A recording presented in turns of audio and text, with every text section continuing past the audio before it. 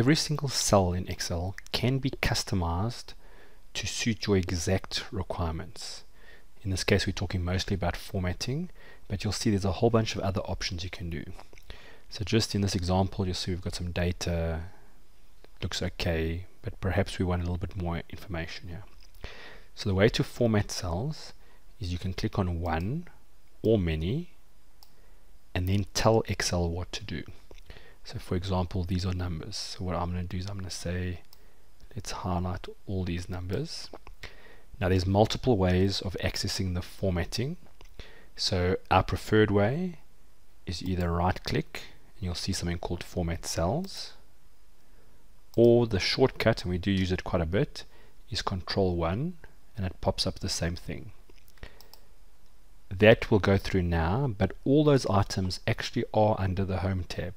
So you'll see there's a whole bunch of items here which can affect the font, and do you want to bold it, and where it must sit, and merge and center. So these are effectively visual shortcuts to what we're going to do now. So once you're familiar with what you want, you may find you use these or the shortcut method, but we're going to show it in the form where you can actually see all of them. So I'm going to push Control 1. And you'll start from the left and you'll see we have the ability to format cells. What this is saying is we've highlighted these cells. How do you want it formatted? If we say general, then Excel will just apply its best guess. At the moment it doesn't look too bad, but if you had decimals it may look a bit messy. You'll see there's a whole bunch of options here. So there's a whole bunch of number options. So if I choose the number option, you'll see it asks you how many decimal places do you want. And over here, it's looking at the first cell it sees and telling you what that one will look like with this setup. So maybe I want another decimal. You'll see it shows there. Do you want to split the thousands? So for example, these numbers here, do we want a little bit of a space here so we can see the thousands? So I do quite like that. I'm going to choose that. And how do you want to treat negative numbers? Must it just have a negative sign? Must it turn red? Must it have a negative and turn red? So I quite like that one. When I say OK, you'll notice that the formatting on that changes. If we just go back to that, you'll see with numbers there's a whole bunch of things you can do. Perhaps you want a currency, so you actually want to see the currency in front, so rands, or perhaps you want Australian dollars, quite a popular one, US dollars. So when I say OK, it now puts the dollar symbol there. Just going back into that, you'll see there's an accounting option. So these first three generally relate to numbers. So the accounting option is quite useful. Again, everything looks the same, but when I say OK, watch what happens with the zeros. So zeros have a little dash. It's still a zero. Excel treats it as a zero. It's quite nice though visually to see it that way. So that's how you can format numbers. Keep in mind that all the formatting you can do to text. So if you want to change the size, the font, make it bold, etc., can happen. But those are the things you typically do with numbers. The other option that is number-like, and you'll understand that a lot better later in the more advanced courses, is dates. So you'll see I've got a whole bunch of dates here. If I go into formatting, you'll see that there's a number of items there. So there's a date and time option if you're using time. And this allows you to choose a different date format. So as long as Excel knows this is a date, you then can choose to perhaps show it like that. So you want everything to be shown year, month, day. When I say OK, notice they all change. I just undid. If I go back there, go to date, maybe I'd like to see the day of the week in front. Or perhaps I want it spelled out. I want to see the name of the month. When I say OK, you see it appears like that. So there's a whole bunch of formatting you can do on dates. You just have to be a little bit careful and make sure that Excel actually understands that it is a date. Let's just look at some of the other options. You'll see there's percentages, so if you want to get fancy with percentages, fractions, scientific notation.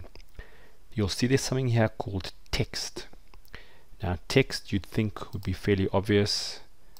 You know, if I highlight those and I look at the formatting, by default it's general, and Excel has assumed it's text.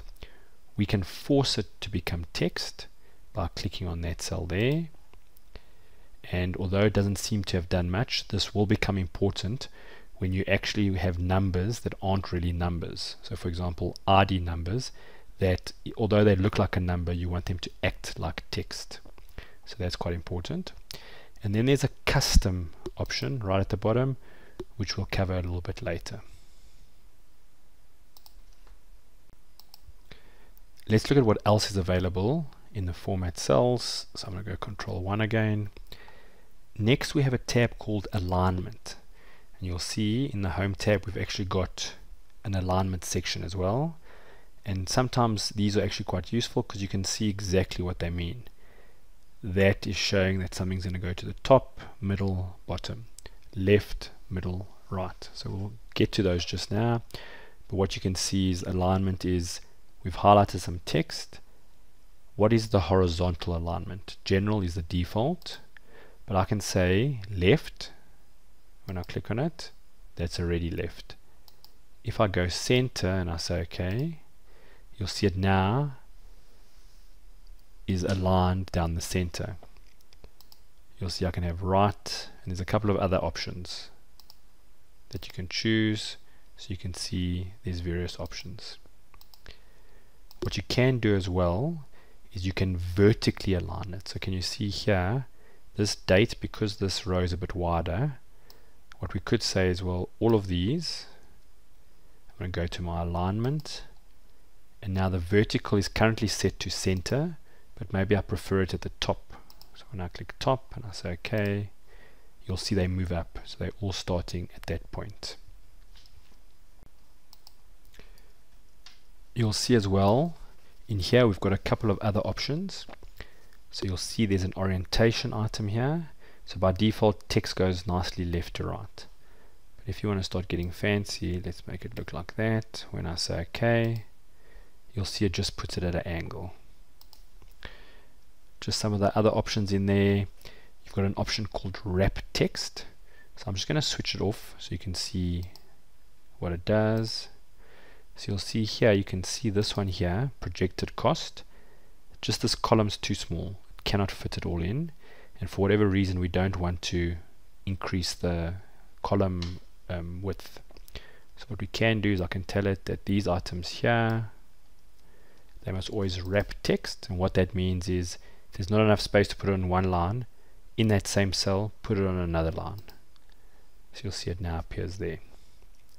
Just going back here, you've got something called shrink to fit. So if I switch the wrap text off and say shrink to fit, you'll see what happens to projected cost. It'll make it as small as possible to fit into that column. So you'll see in this case it's just a little bit too small. I've just undone it. You'll see there's something called merge cells. We don't really recommend you use it, but if you want, just to show you how it works, there's something called format cells. I've decided I no longer want a separate cell B1 and C1. I'm going to highlight them, and I can go and say merge cells, and you'll see what will happen to this little grid line. Notice that it's now one cell. So if I go from D, I can't click in C only. It's actually both of them. To unmerge it, you just switch it off, and you'll see you can control the right to left context as well. Just looking here, the next thing we can control is the font. So this is all to do with the font, the size, etc. In the ribbon, you'll see it's all over here. You can control what the font is, what the size is it bold, etc. So all those areas. So this is fairly normal stuff. You'll see you can control the color of the text. So either here, or we can come here and say, I want this text to be red, for example. And you'll see it now turns red. There are one or two useful things here. There's these effects. So you'll see you've got something called strike through, and they're just showing you what it's going to do. If I click strike through, a line gets drawn through it. So when I say OK, you'll see we have a line there. So that's quite useful if you're saying something's done. You've got something called a superscript. So I'm going to actually just go out of here. And let's say we want to put M2, so we wanted to say meter squared. What we can do is I can highlight just the 2, I push Control 1, and I say superscript, and I say OK. You can see it's put the 2 just above the M. If I Control 1 again, and now I say subscript, you'll see it puts it at the bottom. So you can see you can control that, but interestingly enough, notice that you don't have to control the whole cell. You can identify individual items. So I can actually highlight that. I could go Control 1, but I'm actually going to change here. I'm going to say that 2, I want it to be red. So I click on red, and when I click enter, notice the 2 is only formatted as red. So you've got quite a bit of control over what you can do. Just continuing with the format cells, so if we go Control 1, that's the font, lots of stuff you can do there. You'll see there's an option for borders. So I'm just going to highlight, you'll see we have got a border here. I'm just going to highlight those for now. When I go Control 1, under borders, you can control exactly what it needs to look like. So you can see that Excel already realizes that the tops have got a line and the bottoms have got a line, and they look like this. The border section, you'll see over here we've got a little shortcut, and sometimes this is quite useful. So we can click on it, and you'll see there's various options here. But just if you're going to go through this method, if I go Control 1, I can decide that maybe this bottom line should be a double line. So I'm going to click on that, and then I tell it that the bottom must be a double line. I can also maybe specify that the bottom must be a color. So let's make it a red. So now you'll see that's red. It's not red here yet. I'm going to just click on it. You'll see it's now going to be a red border. And maybe let's click on this one here. Click there. So you'll see we've made it red. When I say OK, you'll see the border has been set up. So you can set up borders, grid lines, to see them as you want to see them. Continuing with our format cells, so you'll see the border options there. Then we've got something called fill, and that does exactly what it says. It fills the cell with a variety of colors. So let's go here, and let's say we just want to add some color to these cells. I can go in here. You'll see you have a whole bunch of options. So I can choose maybe a light gray. When I say OK, you see it fills it in. So you'll see you've got all these options. You also have the ability to choose more colors. So if you know the exact color you want, you can specify it here. You'll see you've got something called fill effects, and that's where you can control, maybe you want to get fancy and have colors gently going from one color to another. You'll see you've also got patterns. So if I click on here, I can choose a color, and then there's all the pattern styles. So maybe I want these to have these little dots on them, and maybe they should be a bluey color. When I say OK, you can just barely see it. It just gives it a bit of texture. So each cell can be, not only can the font be colored, but the cell itself can be filled. The last item in the format cells is the protection tab, and this is covered generally in later courses, intermediate or advanced courses. Just be aware it's there. So what we've gone through is all the ways you can format a cell. Everything we've gone through, we've shown you effectively what happens when you right click and format cells, or go Control 1. But as you get more used to it, you'll realize that if you use bold a lot, Control B bolds it, Control B again unbolds it. So there are a whole bunch of shortcuts. Generally speaking, all the items you want are here, just depends how you want to access them.